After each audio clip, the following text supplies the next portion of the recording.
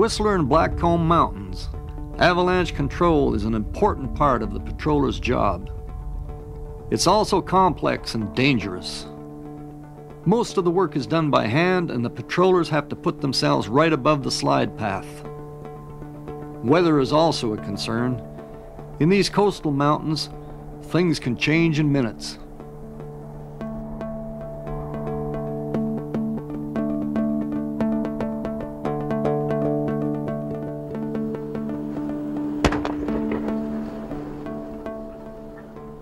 One minute you can feel like you're on top of the world and everything's in its place, and the next minute the things can change, the weather can come in on you, the wind can come. Without visibility, you don't know exactly where you are at all times. And you have to be pretty confident in your own bearings and having been in each place before and knowing where to go and where not to go, because things can start to accumulate pretty quickly, and you can get yourself into trouble as well as your partner. You've got a pack full of explosives that you have to be safe with, and you have to be able to get yourself out safely as well as your partner. So a lot of times, you know, the weather will come in, things slow down, you take a few deep breaths, you get your bearings, and you carry on. You're very exposed. You can't see the edge of the cornice. You know, the thought is always in the back of your mind that you're just going to take that step out into space and fall. And even worse, trigger an avalanche and get caught in it. But you know, you can call me twisted if you like. I love being up there in a howling blizzard. You just feel you're there. You're so there with the mountain. It's howling. It's real.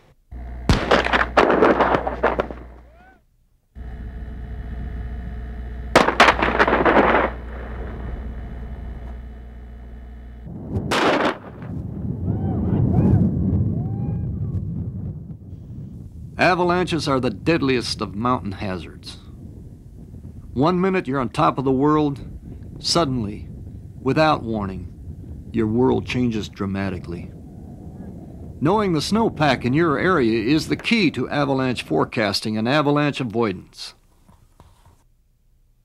In the morning, when the alarm wakes me up at about 6:05 in the morning, and the first thing I usually do is look out the window, because you can tell a lot just by looking out the window. I've got a good view of the area here. You want to see where the cloud level is, what kind of sky you've got, you know, obviously whether there's precipitation. Yeah, every morning you have to take a run at what the avalanche conditions are going to be like for the day, for that particular day. A lot of it depends on what the weather was like overnight. How much new snow you had is one of the most important things. How much wind, where the wind come from, what are the temperatures up high, but also what's happened in the past. So if there's a particular weak layer in the snow that you've been following, you always got to ask yourself, well, what's that weak layer likely to do today? Hetherington has been working in these mountains since 1967. At one time, he was the head of the Whistler Pro Patrol and was involved in developing the avalanche control strategy for the mountain. His experience as a pro patroller has paid off. His heli ski company has a perfect safety record. Very often, if there's an avalanche, somebody failed to recognize that there was a weak layer in the snow and went into an area where obviously they shouldn't have gone. Then how do you find those weak layers becomes a matter of technique and practice and training, and whether people have actually looked or not.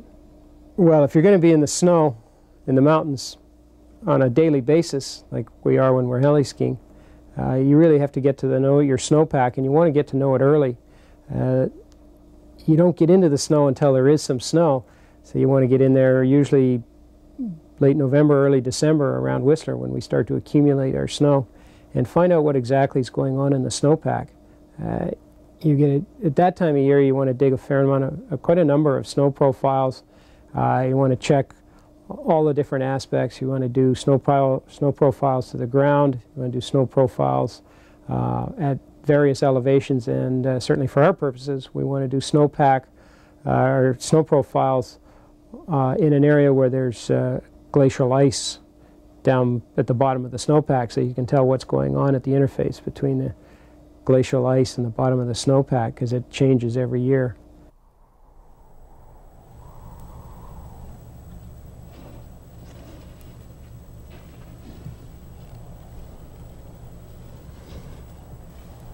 If you want to get to know the snowpack in your area, you have to dig down deep and bury yourself in your work. So I take the screen down, I can feel a bit of a stiffer layer from last night when it was warmer. And then I'm hitting a bit of a softer layer, mark that off, carrying on down through the snow. Okay, so one of the most important things when you're looking at the layers is the hardness test. This is something you do first off. You want to just see how the hardness compares from layer to layer. And the thing I'm looking for is if I see any soft layers sandwiched in between harder layers, which I actually do here. There's a stiffer layer from last night that came with the warm temperatures, and underneath it is a bit of a softer layer that came probably last week when the weather was a bit cooler, the snow was a bit fluffier, and with the cool temperatures it didn't have a big chance to settle out, so it's sandwiched in between some harder layers. So looking at this, I can see that this soft layer might turn out to be a bit of a problem for us later when we get more of a load of snow on top. It might be a failure layer, a cause of perhaps some avalanching. The next thing I want to be doing is actually look at the crystals here to see what they actually are, what type of snow.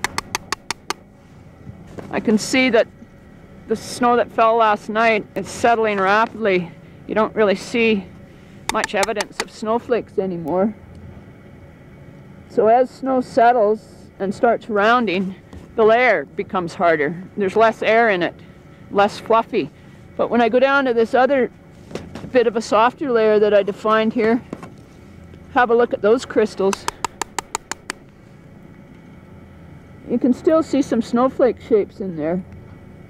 Some indications that this layer isn't or hasn't settled as quickly as the warmer layer above it. So settlement usually happens pretty quickly around here just because of the warmer temperatures we have. When you look at the snowpack, say out in an area where the temperatures are consistently cooler, say out in the Rockies, you'll probably find a lot more soft layers and layers buried deep down in the snow where you can actually still see defined snow crystals. But as I was saying, around here, our snowpack settles pretty quickly, which is something we're glad to have. This information is shared with the public. Local papers, snow phones, and the internet have snowpack conditions and avalanche hazard ratings for most areas. Good morning. How are you doing there, Dan? It's Jan calling from Whistler Mountain. I've got some of our observations here this morning for you. Okay, currently up at 1835 meters. We've got Search and rescue teams use this information to help them in the field. If avalanche hazard is high, they will take extra precautions and try to avoid some areas.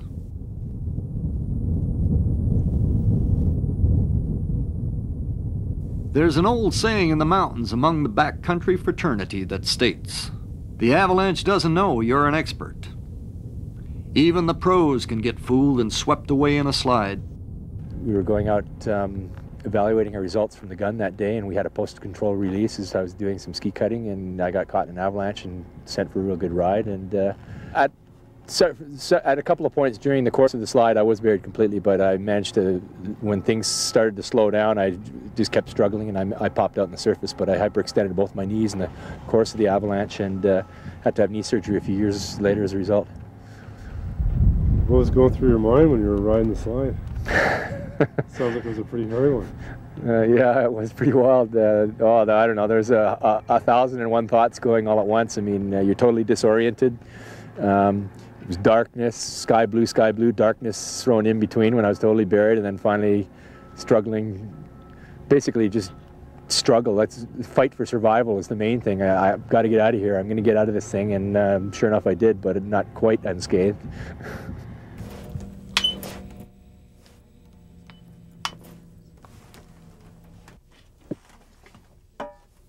People involved in search and rescue will tell you that carrying a PEEPS probe and shovel is just the beginning. You have to learn how to use them if you're going to save your partner's life.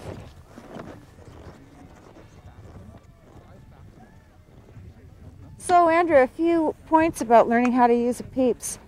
Number one thing, beginning of the season, make sure you've got fresh batteries in there. A few years ago, a friend of mine was in Blackcomb Glacier, had finished off his level 1 Avalanche course, and lent a PEEPS to someone he just met, had no experience with it.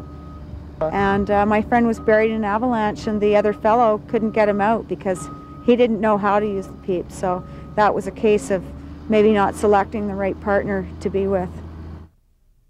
And then the next thing is turning it on. Okay, so this is a PEEPS. It's a 457. This is the frequency that is now used internationally. Okay, so this is the only frequency that you should be using. You turn it on. Okay, this one is on already. Okay, you've got yours on, good. Okay, with this dial in the down position, you are transmitting, you're sending a signal out. Now when I lift this up, I'm getting your signal. Okay, so there's a couple of different techniques for finding a PEEPS. One is the induction method. The system I like to use is called the grid search, and basically what you're doing is you're using a grid pattern for your search. So I'm going to start over here. Your PEEPS is off now, Andrew? Okay, so I'm going to try and find the strongest signal. Okay, this is it here. I'm going to follow this. Signal's getting stronger. It's very strong here. And now it's petering out. I'm going to keep my PEEPS pointing the exact same direction. I'm going to turn around. And when I get to the loudest point, I'm going to turn it down till I can just hear it. Now I'm going to go in the other direction. It's petered out here. I'm going to come back. Okay, getting my strongest signal.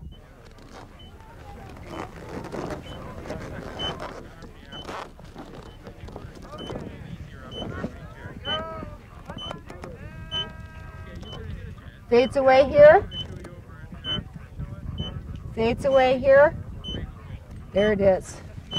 So you should be finding someone in a search in under 5 minutes and under 3. Best for a single burial, and we're trying to find a double burial within 5 minutes. Usually you have about 7 minutes total time before you lose someone, if there's no air pocket at all. And people have been found in air pockets in over half an hour. You have up to 20 minutes. I found someone alive in 25. But best chances are for the speediest recovery possible. So practice a lot with this. That's the most important thing about using a PEEPS, is practicing.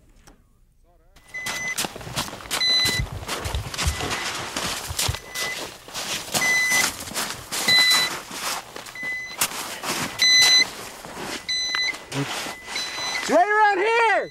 Time. In search and rescue, time is the critical factor. If a person is buried in an avalanche and can't breathe, there is very little time, as little as 7 minutes.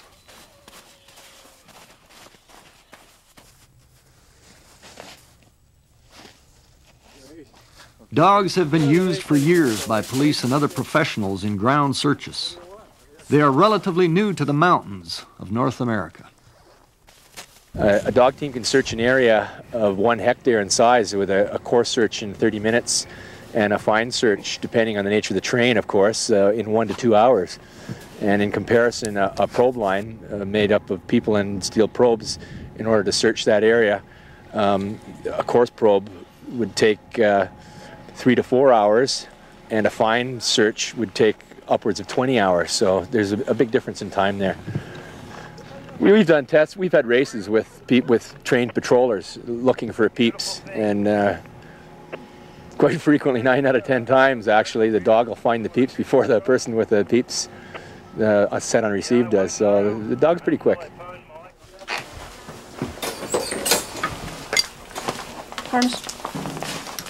With an avalanche dog, we like to start them about, depends on the dog's maturity, but some can start at 9 months, some have to be a year before they can handle the training process. But we start out by holding the young dog back, and the master will run away about, I don't know, 30 meters and go into a hole, an open hole, like a cave or something like that. And then the person that's holding the dog is encouraging the dog as the master's running away, like, where'd you go? Where'd you go? Go find her. Where is she? Where is she? And just holding her so the dog's getting wound up. And then as soon as the master's hidden, the handler lets the dog go and says, search.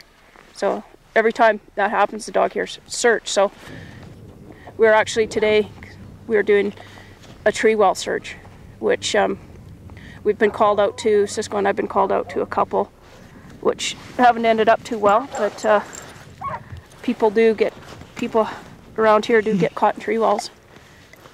And that's just another facet of our training that we train for. The agonizing thing about search and rescue is that all too often the teams are recovering dead bodies. Just a month before this interview, Yvonne and Cisco recovered a snowboarder who had fallen into a tree well. He was just outside the ski area boundary, but he was by himself and no one heard his cries for help. It's the second victim Cisco has recovered in 2 years.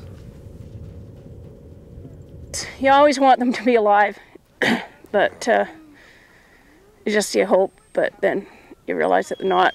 But the only thing that we can be, it's really good, you know, it cuts the search time down for, you know, they've had, you know, the girl that was up in Whistler Bowl, she was up there for, gosh, what was it, almost a year her body was up there, and her parents were just, you know, so hard on them. And there's another guy over at Blackcomb, it's 3 weeks he was missing. And just, it's, so the only way you can look at it, that it's easier on the family. It's still really horrible and tough on everybody, but it's easier on the family if, you know, they know instead of just figuring out. Because the dog will find the victims quicker. Yeah, yeah, instead of, you know, them melting out in the spring and stuff like that.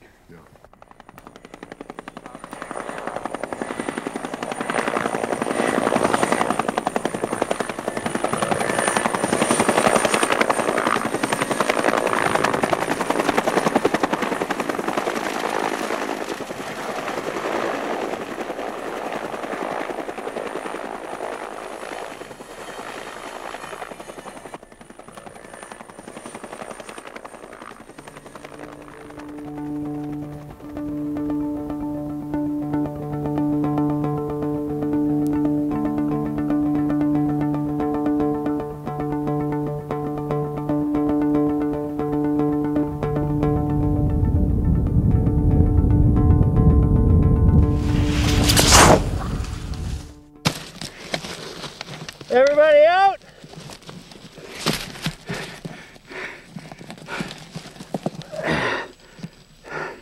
Is everyone out? You all right? Yeah, I'm all right. Was anybody under? One girl. Where? Yeah, she's all right. We got her.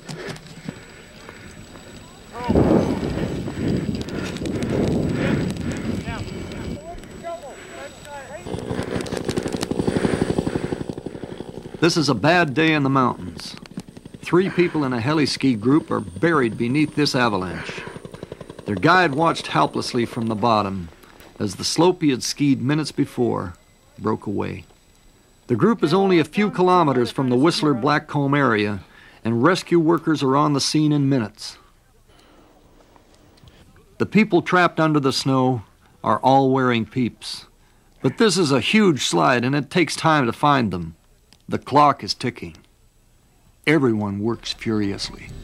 Yes, right here. Dig here. Shovel. Shovel. Dig. Hold this. Hold it. Shovel.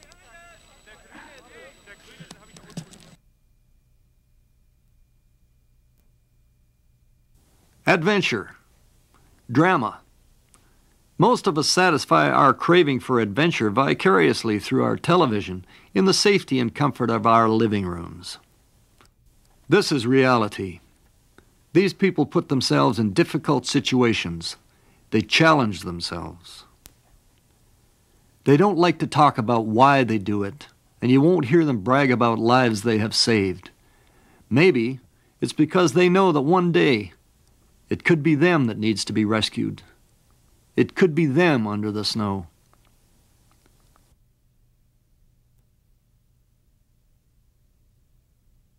This is a bad day in the mountains. The 3 people are dead.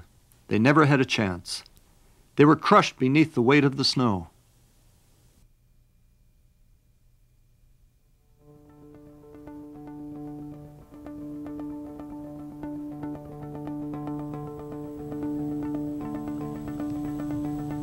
The backcountry around here, it's totally open. Once you leave the backcountry, you're on your own and you're allowed to access the backcountry, whereas some spots in the States and in the Banff area, you're not allowed to access the out of bounds. So we want to keep that access totally open, so we'll try and inform people going out there the best we can as to what the conditions are and try and encourage them to be well equipped for what they might encounter out there. You know, they should have rescue gear, should have a bit of knowledge, and they should at least know the terrain. But these days we're getting a lot of people out there now that really aren't very well equipped and are just maybe following tracks or following someone who's been out there once before. And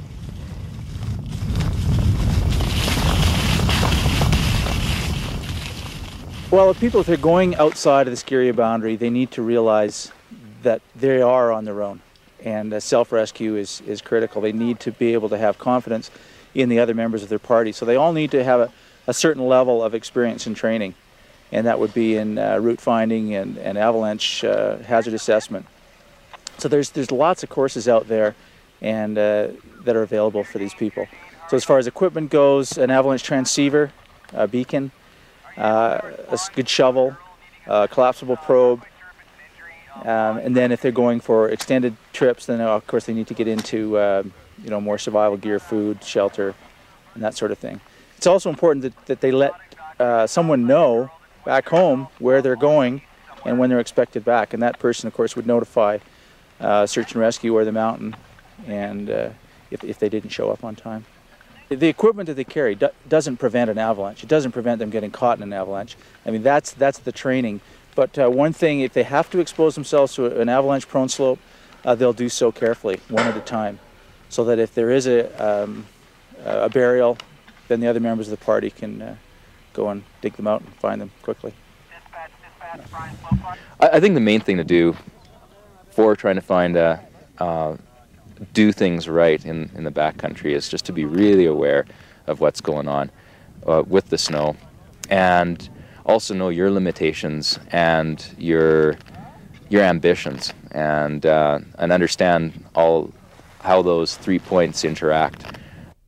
There's always, of course, the chance that something will go wrong and all your possibilities have been exhausted. In that case, well, the shit's just hitting the fan and you got to deal with it. And it's not fun, but it kind of is, in a sense. And we all have to make our calls to how much risk we want to take and why we go out there. But you got to do what you have to.